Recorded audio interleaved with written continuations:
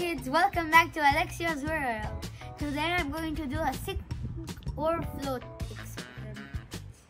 Let's see which items sink and which float. First up, we have a camera. Let's see those.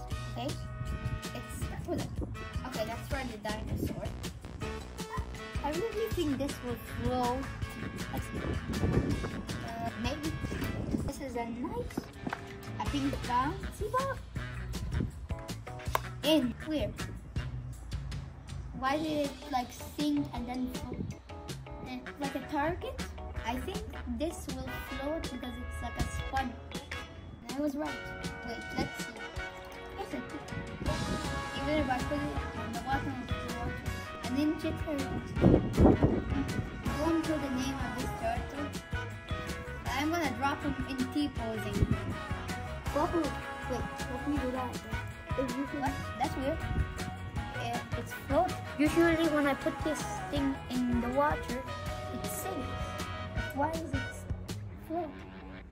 This random piece in this barrel.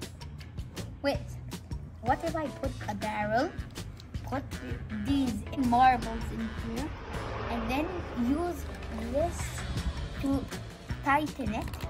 Will it float or sink?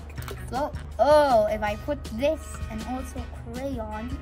Wait, there's a small crayon in here. Crayon. And now tap it. I think now it should sink. Yeah, it sank directly. Because also because it has water. Let me drain all the water. Which golf ball will sink? One of these golf balls weighs more than the other. 3, 2, 1. It's kind of obvious which one to make. Let me put this hoop and then put the golf ball on it. Do any of you know why some things sink and some things float? Well, let's say this. It doesn't have much density.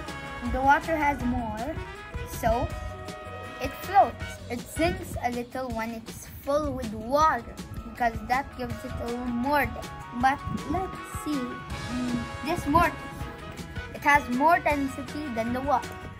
So the water can't hold it up, so it sinks to the bottom. These seed balls, they're very small, they don't have much density, so they don't sink. And don't forget to like and subscribe. Goodbye.